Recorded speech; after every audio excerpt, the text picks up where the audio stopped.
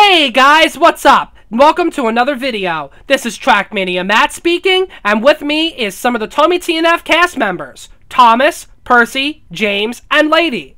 Hey guys, this is Thomas here. Today we are going to be looking at, dare I even say it, everything wrong with Season 1, Episode 1 of Tomy T&F. Jeez, Thomas, this was the worst way to introduce our series to the community. Yeah, dude, couldn't you have thought of another original idea that wasn't ripping off Train Number 476? Look, don't blame Thomas for that. That was my fault. I was young and unoriginal at the time.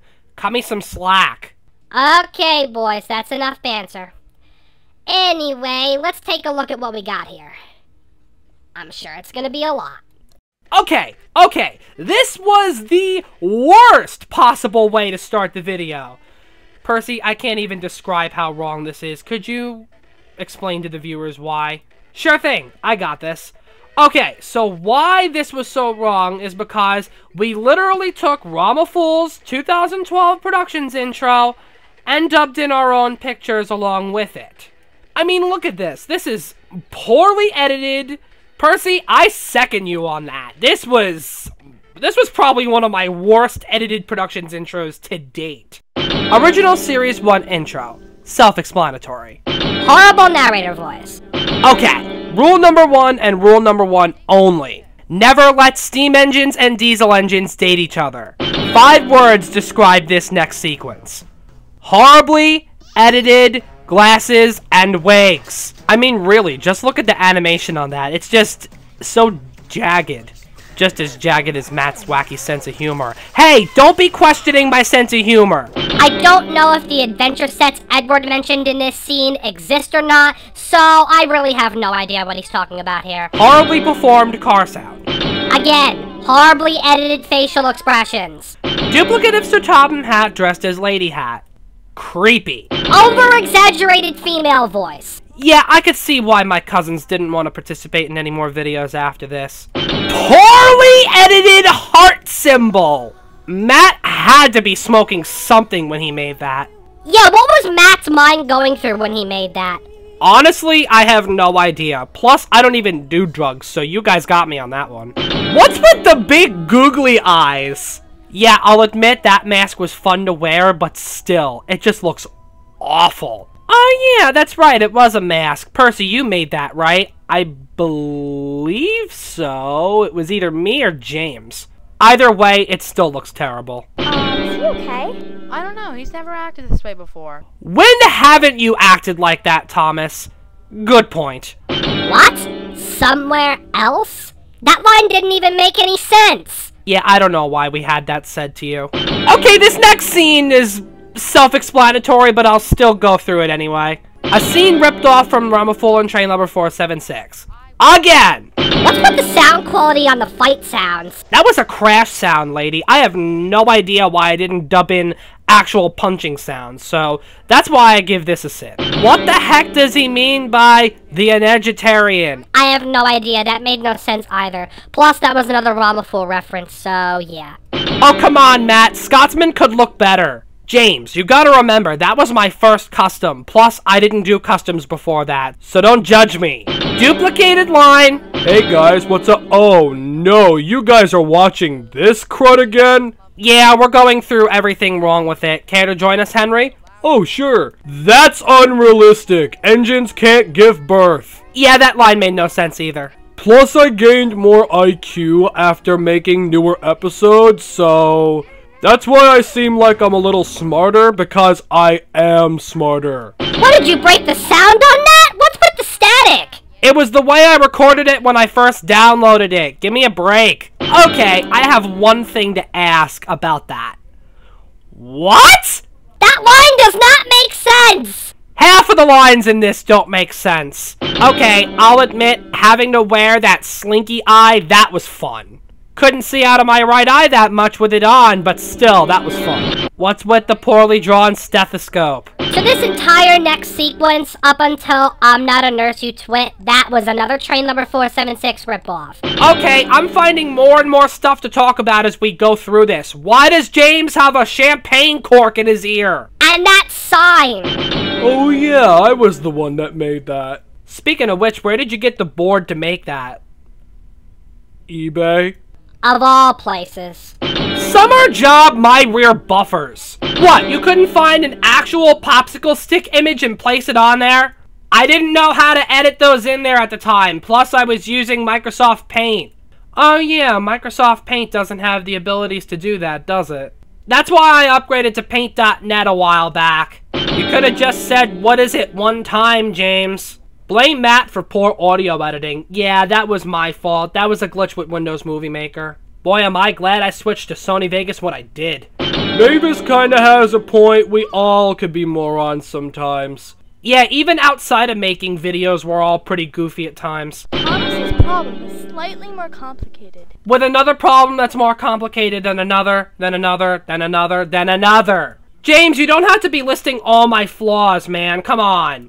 Wait, did Mavis end up sliding her eye out to do that? Because I don't think that's realistic enough. Yeah, that was unreal as this episode gets. I'm giving this a sin for that. Okay, may I just admit the whole Mr. Belvedere sequence was terrible? You could see me next to Henry in the shed there. I didn't even back into there until like the shot after, so that's a major goof. Horribly edited Microsoft Train Simulator sounds. I don't even want to know what word was bleeped out. Yeah, let's not question that. Moving on. Ah! Ear rapey sound! Oh yeah, that got me too. Yeah, that one line I said there, that was pretty accurate. That's how we all felt after making this episode. The entire episode is a sick fantasy. It shouldn't even exist. My arm became a red square. How? You can even see his buffer was edited to make it look like that was his arm. Please get that image away from me. Yeah, I agree. Okay, part 2 wasn't entirely a ripoff because the second half was kind of original. There were still some Train Number 476 bits and bobs referenced in here, so it's still kind of a ripoff. Let's just be thankful I didn't fully rip this thing off like I did with part 1. Yeah, part 1 was an atrocity to be reckoned with. Poorly edited MSTS sounds, again! The entire scene with Thomas and Cranky.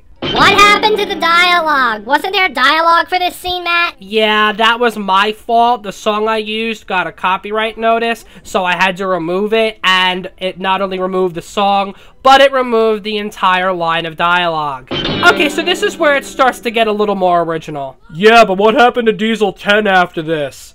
Henry's got a valid point. He hasn't been seen since then. Well, we don't want to give any spoilers away now, do we? Horribly edited lightning and thunder effects. Okay, I'm gonna admit, Emily and I hated having to wear these masks.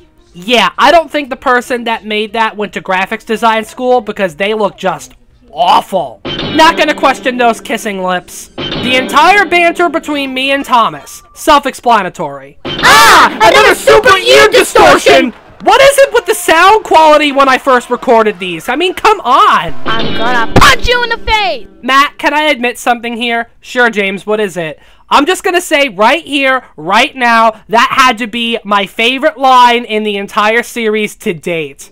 Yeah, I'll admit that was pretty funny. What's with that fist, though? It looks like a wrecking ball with 3 lines drawn on it. Aw, come on, Matt. You couldn't make the sound quality on that fail sound any better? You gotta remember, James, I didn't have the proper audio software to record sounds properly. Give me a break, will ya? Okay, that one line. Lady, please point out what's wrong with it. It's invalid. A major flaw with that line is that nothing about it was mentioned in episodes after this one. The heck is with that outro transition? Yeah, I'm not gonna question that either.